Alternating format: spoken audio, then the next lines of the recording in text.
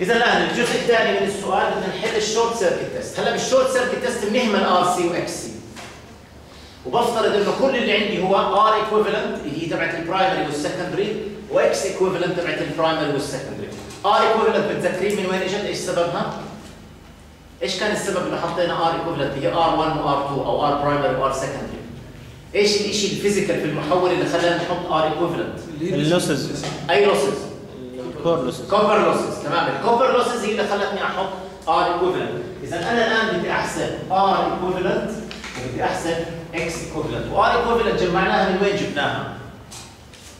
من البرايمري والسكندري، جمعناهم الاثنين مع بعض اللي هي R1 زائد A سكوير R2، يعني R equivalent بتساوي R1 زائد A سكوير، او خلينا نسميها R primary و R secondary copper losses.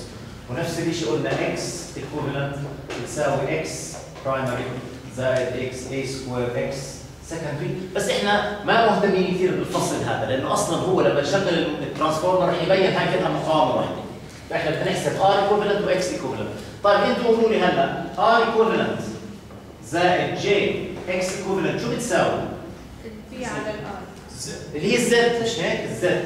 اذا الزد تبعت شورت سيركت تيست SCT. اذا عمليه وضعنا سهل جدا، مش هيك؟ نحسب الزاويه، نحسب الماجنتيود تبع زد، صار عندي. اذا زد اول شيء زد شورت سيركت تيست كماجنتيود، عارفين هذول الخطين شو معناهم؟ ماجنتيود. شو بيساووا هذول؟ في شورت سيركت. هي في شورت سيركت على اي شورت سيركت. اذا هون في شورت سيركت على اي شورت سيركت اللي هي بتساوي 480 89 على 2.5. ايش وحدتها لازم تكون؟ اوم. قديش الرقم بيطلع؟ 195.6. اذا هي عندي الماجنتيود. طيب الزاويه وين بجيب الزاويه؟ كوساين ثيتا. كوساين ثيتا. كوساين ثيتا لازم يكون من 0 ل 1. اذا الريل باور على الابيرنت باور لازم يكون اقل من 1. وين الريل باور هون؟ 240. وين الابيرنت باور؟ حاصل ضرب هذول الاثنين ببعض. اذا عندي زد SCT الزاويه بتساوي كوساين ماينس 1 لايش؟ للباور على في ار. في شورت سيركت تيست اي شورت سيركت تيست شورت سيركت تيست اللي احنا جبناهم منه اللي هي بتساوي حسبناها ماشي. قديش طلعت معنا؟ هي 78 احنا كنا حاسبينها صحيح 68 واللي هذه طبعا اندكتيف لود. هذا طب كيف انا بعرف انه اندكتيف او كاباسيتيف؟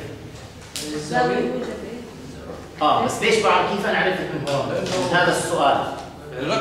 لانه هو المحول احنا عارفين انه اندكتنس اللي هي الليكج اللي بصير عندي. اذا زد هلا صارت معروفه، الماجنتيود تبعها معروف وزاويتها معروفه. اذا شو بقدر اعمل الان؟ طلع ار بطلع اس.